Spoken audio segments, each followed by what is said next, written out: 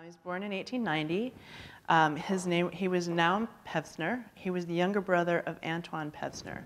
And Antoine Pevsner was also an artist. And there were a couple other brothers in there. And when Gabo decided that he wanted to focus on artwork, he gave himself the name Naum Gabo so that he wouldn't be associated, because he was very close to his brother, but he wasn't associated with them.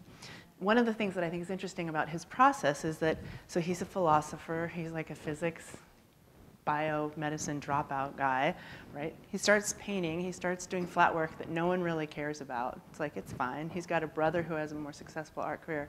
He goes to Norway, as he says it, he starts swimming in the fjords, he gets some quiet, he gets some safe time, and he starts thinking about mass. And how do you represent mass in a planar fashion? There's a lot of invention happening at this time in terms of materials and in terms of just different manufacturing processes. So he basically suddenly turns his corner and starts making these Cubist-inspired pieces that are profound. Like they're beautiful.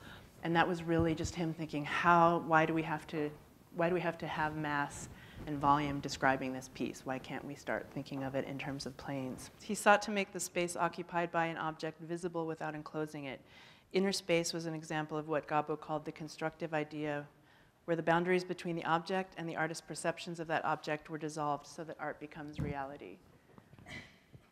Whatever, again, like one of the things that I was just interested in, like looking at this language and looking over the course of a long life and looking at the development of the work that he did, is that it's really again and again about material and about space and about representing space and mass and describing this thing, this work in a new way.